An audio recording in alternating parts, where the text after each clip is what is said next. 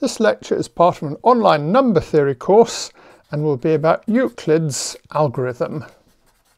So Euclid's algorithm tells you how to find the greatest common divisor of two numbers, so I'll start by quickly reviewing that.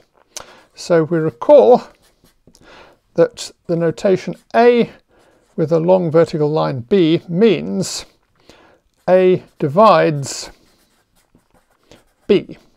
In other words, B is equal to NA for n an integer.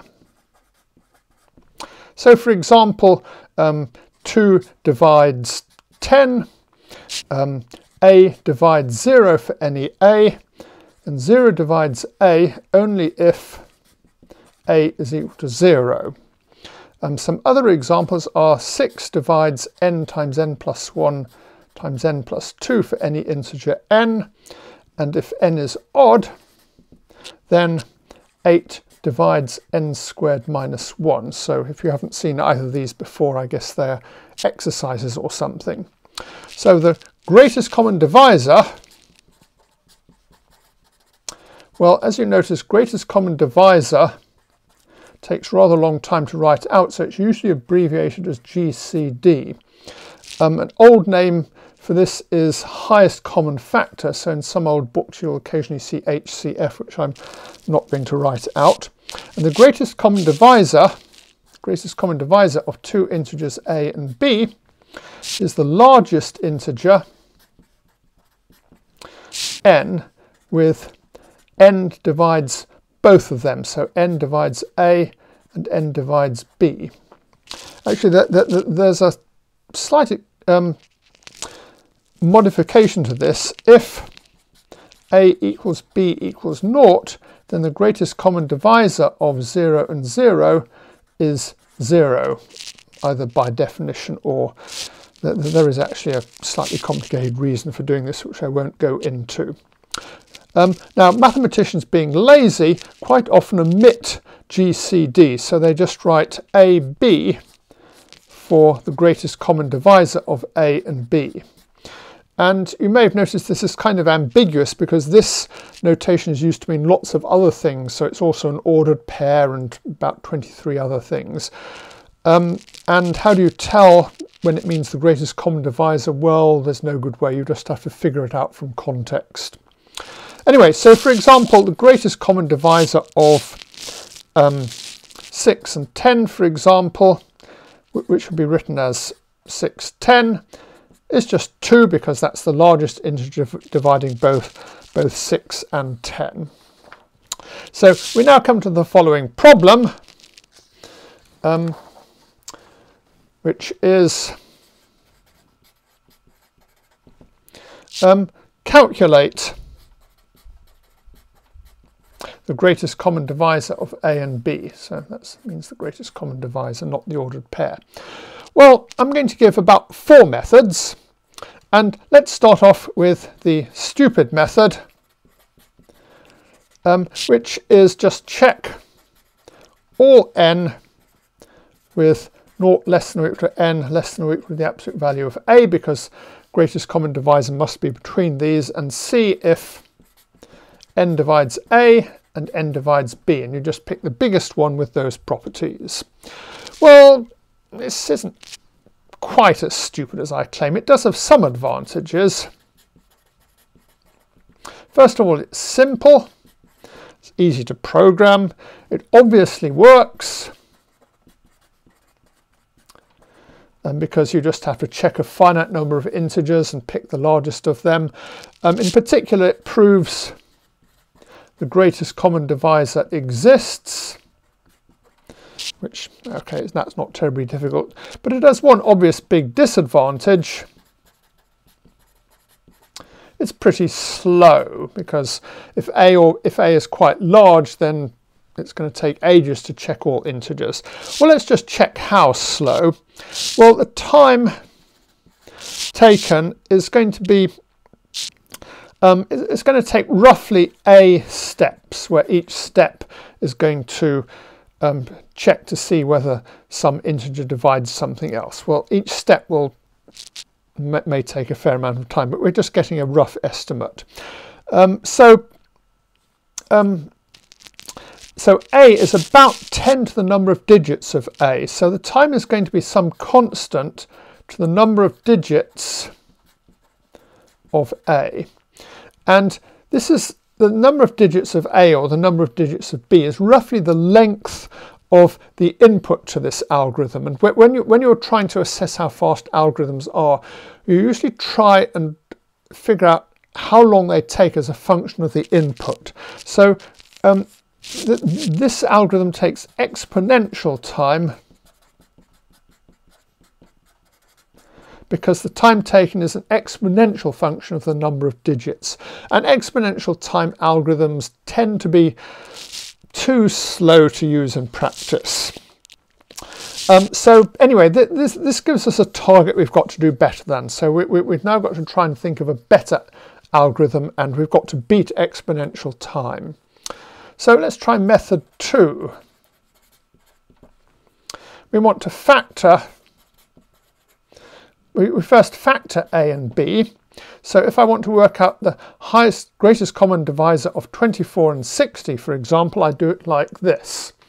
So I start by writing 24 is equal to 2 cubed times 3. It's factoring it into primes. We'll cover that later. And 60 is equal to 2 squared times 3 times 5. And now I can figure out the greatest common divisor as follows. I take the 2 cubed and the 2 squared, and the greatest common divisor of those is obviously 2 squared. And then I take the 3 and the 3, and the greatest common divisor of these is 3 to the power of 1. And then I might take the, there's a sort of 5 to the 0 here, and a 5 to the 1 here. And I take the greatest common divisor of these, and this gives me 5 to the 0. So the greatest common divisor is 2 squared times 3, which is 12. And we can ask, how fast is this? Well, that's actually a really tricky question, because no one really knows how fast the fastest method of factoring is. This has been a subject of a lot of research. We can obviously factor in less than a steps. For instance, we only need to check divisors up to the square root of a, but that's still sort of exponential in the length of a. And you can get factoring algorithms that are faster than exponential, but they're quite tricky. So let's just say it's faster than method 1,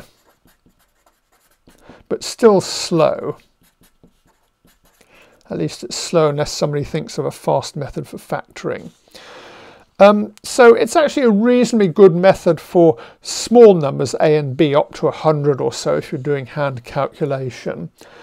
However, what happens if a and b are really large? For instance, maybe a and b both have 100 digits. Can we find an algorithm that will do that in reasonably fast? The answer is yes. We now come to Euclid's algorithm. So first of all, let's just recall division with remainder. This says if we've got two integers a and b, and let's take a not equal 0, because if we try and divide by 0, we're going to run into problems. Then we can write b is equal to q times a plus r, with naught less than or equal to r is less than the absolute value of a. So here q is the quotient, and r is the remainder. Actually, Euclid stated division with remainder in a slightly different form. The problem was we have no problem writing down integers. You know, you can write down an integer like 2, 3, 7, 1. But this is using the Indian notation for numbers, which was only invented a few hundred years after Euclid. So you can also use it nicely for real numbers like 3.14159 and so on. And Euclid couldn't do that either. So what Euclid did to represent integers and real numbers was he represented either as the length of a line segment or sometimes as a ratio of the length of two line segments. And you know, sometimes he uses the length of a line segment as a number and sometimes a ratio, and so there's not really an exact correspondence between Euclid's notation of numbers and ours, but most of the time this doesn't matter. So Euclid would state his division with remainder algorithm as follows. He would take a line segment and he would take another line segment and he would take several copies of the smaller line segment like this until they almost filled up the green line segment, and the leftover bit at the end is going to be the remainder. So this line segment is A, and this line segment is B, and this remainder is R. So this was Euclid's geometric method of doing division with remainder, and you notice he's not really doing, well, he didn't really have a very clear concept of division. What he's really doing is repeated subtraction and looking at what's left over. It's not at all clear if Euclid had a concept of division of two real numbers. So now that we've got division with remainder, let's look at Euclid's algorithm. And the easiest way to explain this is just to do an example. So let's find the greatest common divisor of 78 and 14. And what you do is you just repeatedly divide with remainder. So you say 78 is equal to 5 times 14 plus 8. And then you say 14 is equal to 1 times 8 plus 6. And then you say 8 is equal to 1 times 6 plus 2. And 6 is equal to 3 times 2 plus 0.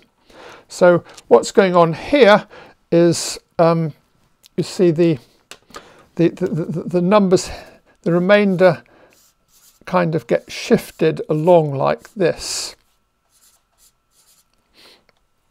And I can guess there as well. And when you get to a 0, we stop. And this number here is then the greatest common divisor. So we can also write this out slightly more algebraically. So if we've got two numbers R0 and R1 and we want to find the greatest common divisor, what we're doing is we're just setting R0 equals Q2 R1 plus R2, and then we do R1 equals Q3 R2 plus R3, and R2 equals Q4 R3 plus R4, until we get to Rn minus 1 equals Qn plus 1 Rn plus 0. And at that point we stop, and the greatest common divisor is this number here.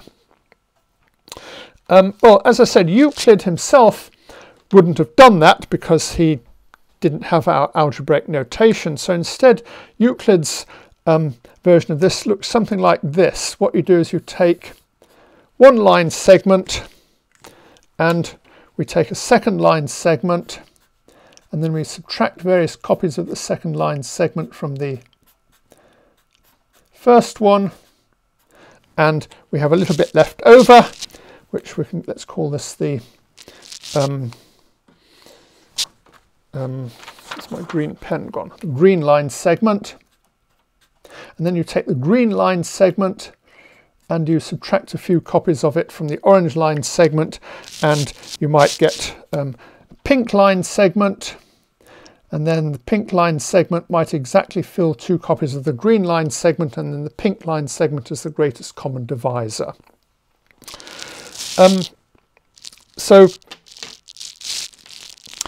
We should also check that this actually works. So we need to check several things. Does the algorithm stop? If any of you have ever done computer programming, you have probably all come across the case where you write a program and it simply never stops because of some bug. So if we need to check it stops, well, yes, because the largest of Ri plus 1 is decreased each step. That means strictly decreased. So we're starting with positive integers and they're getting smaller and smaller, and that can't go on forever. Does it stop? with the right answer.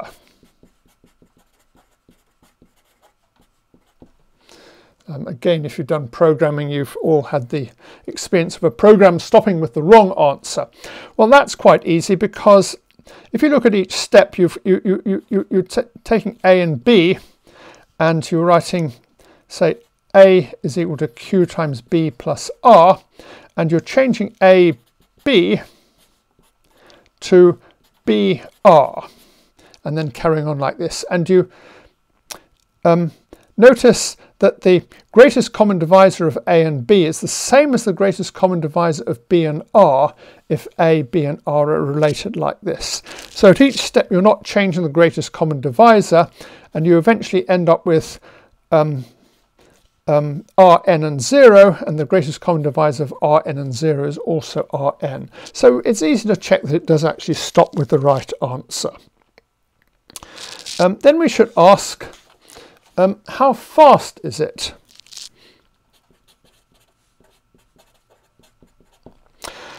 Well, analysing this is quite tricky if you want to do it rigorously. In fact, this is a sort of classic example of an algorithm that people who study speed of algorithms study as a sort of warming up exercise. Well, let's just look at the worst case. Well, the worst case is when the numbers decrease as slowly as possible. So when you're writing A is equal to QB plus R, the worst case is, it's reasonably plausible that it's going to be when Q is equal to 1. So an example of this, it might, if you're trying to find the greatest common divisor of 21 and 13, you might go 21, 13, 8, 5, 3, 2, 1, 1, 0. So each step you're only subtracting and not doing any, you're just subtracting one copy of each number from the previous one. Now you probably recognize these numbers. They're just the Fibonacci numbers. Can't remember how to spell Fibonacci. So the Fibonacci numbers have are related by Fn equals Fn minus 1 plus Fn minus 2. So each is the sum of the two previous ones. Well, how big are they? Well, you can see that Fn is going to be at most 2 to the n. So the number of steps in the worst case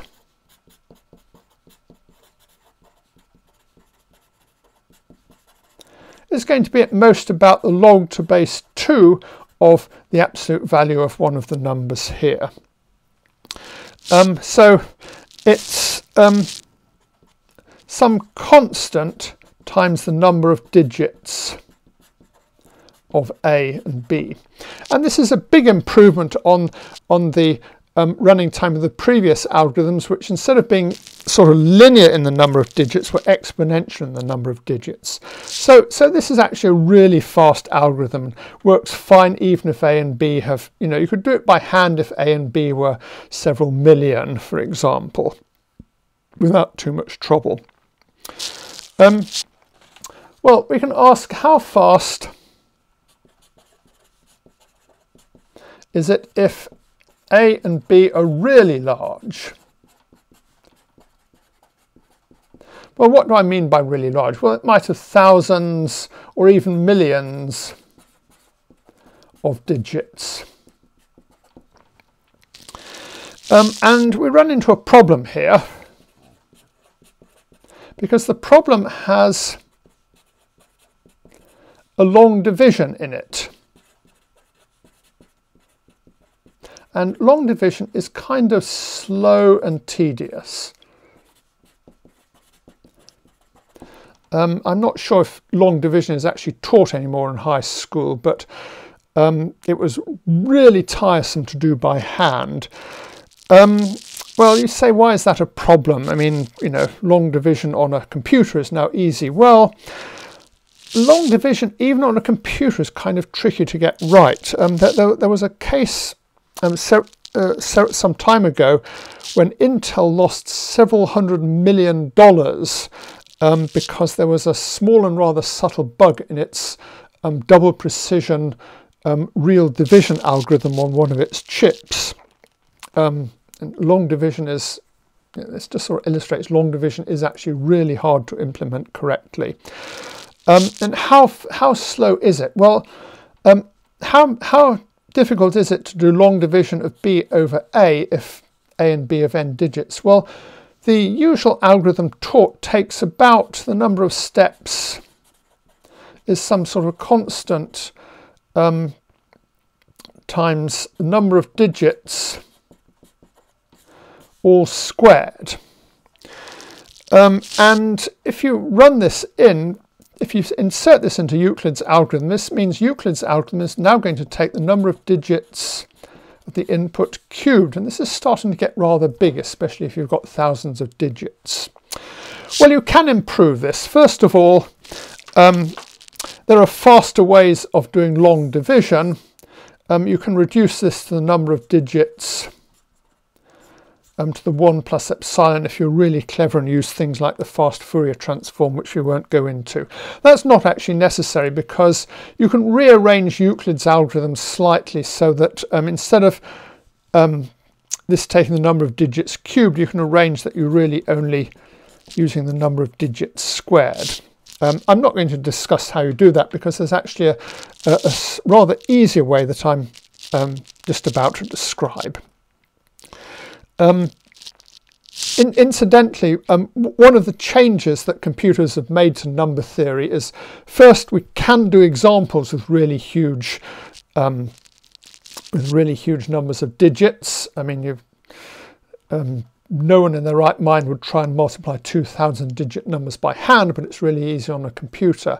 And the second is it's actually opened up a new sort of area of number theory where you try and find fast algorithms for really large numbers and try and find the sort of most efficient possible algorithm. So so that the naive method for doing long division in Euclid's algorithm uses the number of digits cubed. There's an easy way to speed this up as follows. So this is going to be method 4. It's about as fast as Euclid's algorithm, but avoids having to handle long division. And this is very simple. So step 0 says if A or B, I should say A or B is 0, stop, because the greatest common divisor is going to be the other one of them. And then step 1 is take out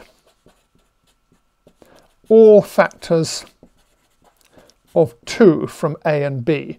And you may have to keep track of them, because if you take out a factor of 2 from A and B, you should remember that's going to give you a factor of 2 in the greatest common divisor.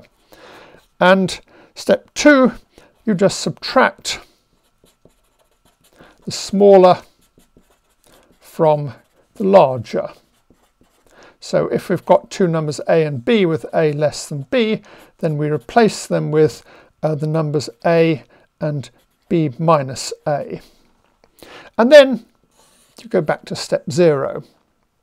So that's really simple. In fact, if anything, it's even simpler than Euclid's algorithm, because you're not doing division in any complicated way. You're just doing a single subtraction each step. And you may be dividing by 2, but dividing by 2 on a digital computer is utterly trivial, because you just have to shift everything right by 1 step. So let's just see an example of this. Suppose I want to find the greatest common divisor of 84 and 66. So first of all, neither is 0, so they don't stop. Now I take out factors of 2. So 84 goes down to 21 and 66 goes to 33. And now I should make a note that there's a common factor of 2 in both of these. So let's just make a note to keep track of the factor of 2.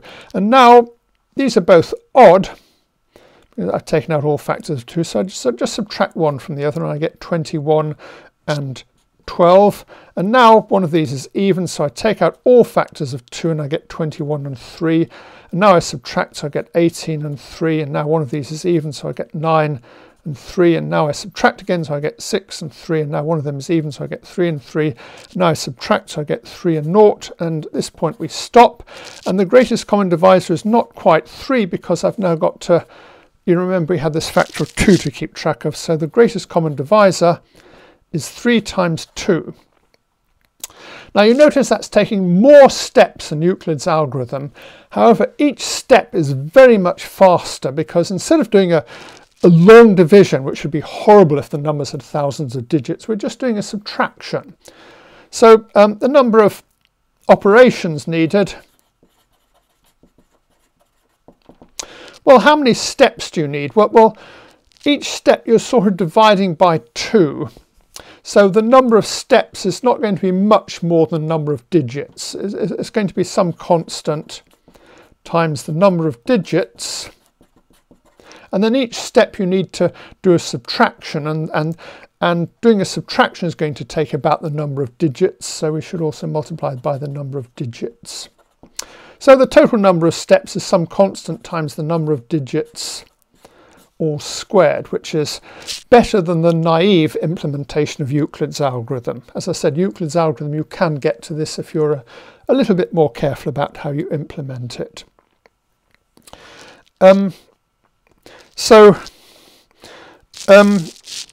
if you're programming greatest common divisor on a digital computer, you probably want to use some variation of method 4 if you're working for really big numbers. And if you're using numbers that will fit in a single word of the computer, then method 3, which is just the straightforward Euclid's algorithm, is probably the best method.